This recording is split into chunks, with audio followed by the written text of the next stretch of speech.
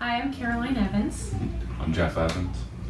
And we're excited to be here. We're excited for the work that you all are doing, and our family in particular has been impacted by tongue and lip ties in a lot of different ways, and so it's our story is helpful because you can kind of see the time progression in us. And Jeffrey had his jaw surgery, and our children were trying to prevent them needing that down the line. And so we're excited to be here and to share our story so that people can see how they might be benefited from this as well, and what things they can be helped with and what things they can prevent in their children's lives. We have 3 children, ages 10, 7, and 5.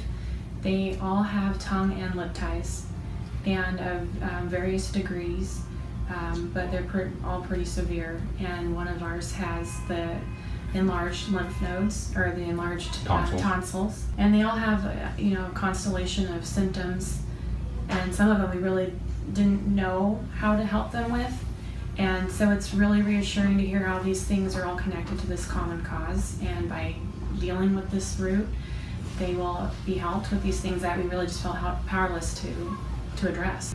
They pretty much all grind their teeth.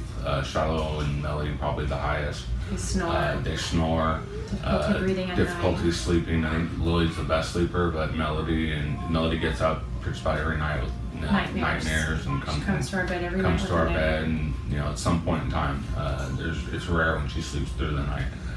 And, our son Shiloh has ground his teeth down to the enamel already. He's only 7. Yeah, and so lots of we've seen it. We've seen that they've had breathing issues, and like Caroline said, I've had lip and tongue tie. I've had orthodontia, expanding my lower palate to 40 millimeters with Dr. Hang, and then I went and had surgery with Dr. Mohaved in St. Louis, and he butterflied out my upper palate and put pins in bolts, and did the Z-plasty on the lip and tongue tie, and advanced my jaw forward 9 millimeters, so I have a profile now. And he shifted it up and forward. And shifted it up, yeah, moved it counterclockwise forward. My airflow went from like this, from 8.2 cc's to 18.1 cc's, 223% gain there.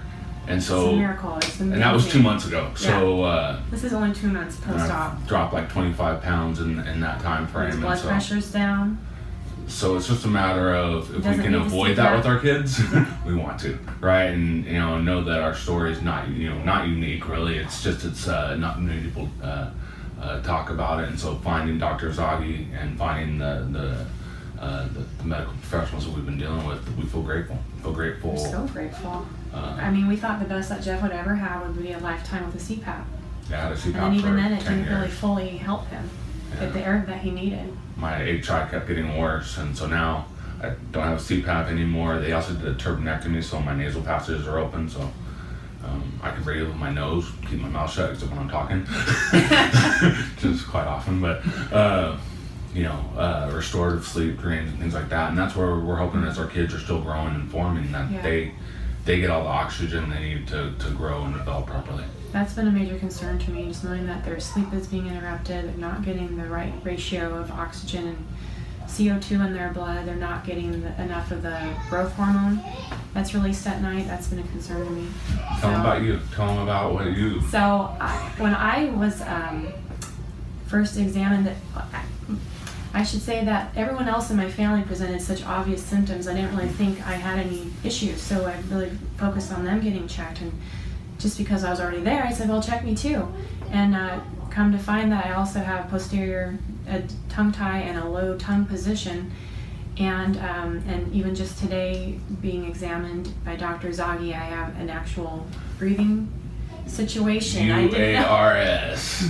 UARS. So upper airway resistance syndrome, I think is what it is. So I'm just so thankful because my symptoms have been chronic fatigue for years, and TMJ pain and chronic neck pain. I've had to go to a chiropractor every 2 or 3 weeks, and my body doesn't keep the adjustment. It just goes out so quickly, and I'm just in chronic pain in my neck and lower back. So I'm so relieved to be finding answers. I'm thankful for the work that the doctor is doing. and excited to get the word out, because I feel like there's so many people who are suffering for nothing with the wrong diagnosis, and so I'm really passionate to get the word out. Yeah, and because she's got her tongue tie, she uses her neck to do things that her tongue muscles should be doing. So when I open my mouth and lift up my tongue, these muscles are super flexed. The neck's and that's what's causing all this pain and the headaches that I would get. So we're looking forward to getting the surgery and the fascia. Fascia relief, yeah. Fascia relief. But Lily's also got to have the fascia treatment because she has some joint pains on her wrist that Dr. Zaghi thinks is related to that as well. And I mean, just another symptom that I, as a parent, felt powerless to help her with, and then coming to find out that that's related to it is just a huge relief, because I really had no other answer for her, and she was really struggling with writing.